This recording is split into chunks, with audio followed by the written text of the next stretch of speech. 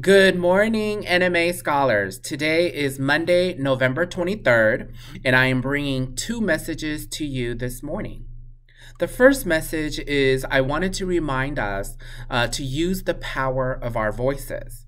We may be young, but our voices will allow us to let others know how we feel and what we think. About 3 weeks ago, I threw out a challenge that if we get more than 50 scholars using their voices in the classroom and telling your teachers how you feel, we'll be jumping into the snow. And I also challenged many of you to go home and support the election process, the election of our new president, by calling your families and reminding your parents to go and vote. And guess what? You have won, scholars. Mr. Kevin will be jumping in the snow, and I will record that and post it all over our social media, so you will be the first one to see that video. My second message this morning is about being thankful.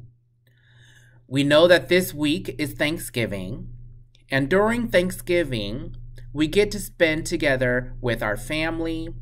And if you are Hmong, you celebrate the Hmong New Year in St. Paul.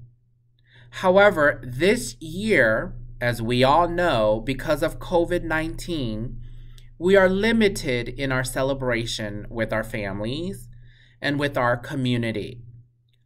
But don't let that stop us from being thankful for what we have.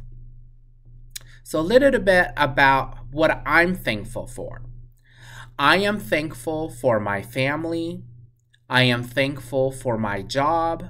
And most importantly, I am thankful for my teachers, staff, and all of you, my scholars and children. You make my job easy, and I appreciate you.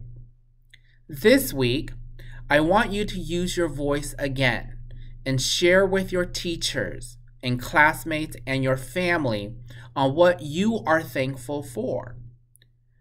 And my next challenge to you is to write letters to me on what you are thankful for. And you bet it on it that I will read every single one of them. Thank you, and have a wonderful, wonderful Thanksgiving holiday.